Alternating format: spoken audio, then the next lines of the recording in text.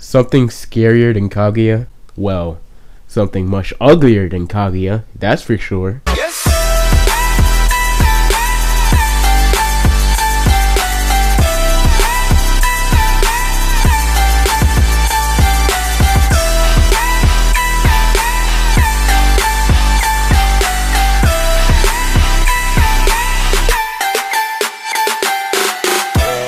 What's good, ninjas? It's Hina here, and I'm here to review Chapter 5 of the Naruto Gaiden series. Now, the chapter starts off with Sasuke continuing to attack his own daughter, and she's like, "Wait, Dad, no, stop, it's me!"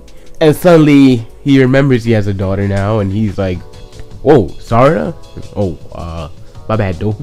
And then Sarada starts roasting him, like, almost as bad as she did with Sakura. He's like, "Oh, you're a piece of shit, Dad. How can you forget your own child?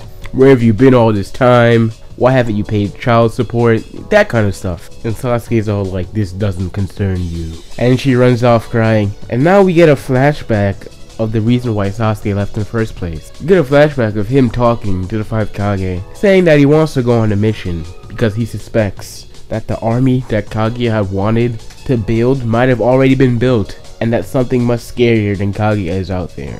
Which is very interesting considering that we knew Kaguya wanted to build an army, but for what we don't know. So, a threat stronger than Kaguya is very possible, although very unbelievable, seeing as Kaguya was the strongest thing in the Naruto verse and had a vagina strong enough to push out the creator of the world. So, she's pretty fucking powerful herself. And then it cuts back to Onion Kid, right? And the Onion Kid is talking to his dad, and I'm like, "Whoa, Danzo, where'd you come from?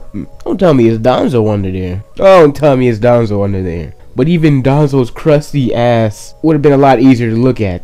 This dude takes off his hood, and he's got Sharingan all over his body. On the back of his head, he got that 360 vision on deck.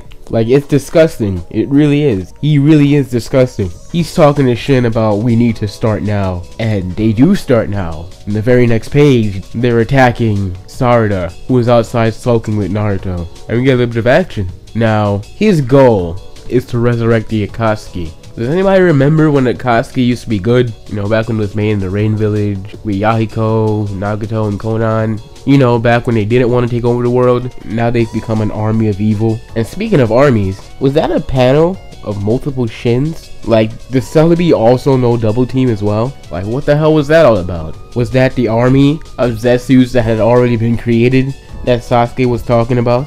Because an army of Shins is much more powerful than an army of Zetsus, and definitely will be a lot scarier than Kaguya. Also, Sakura is in the chapter. But that is it.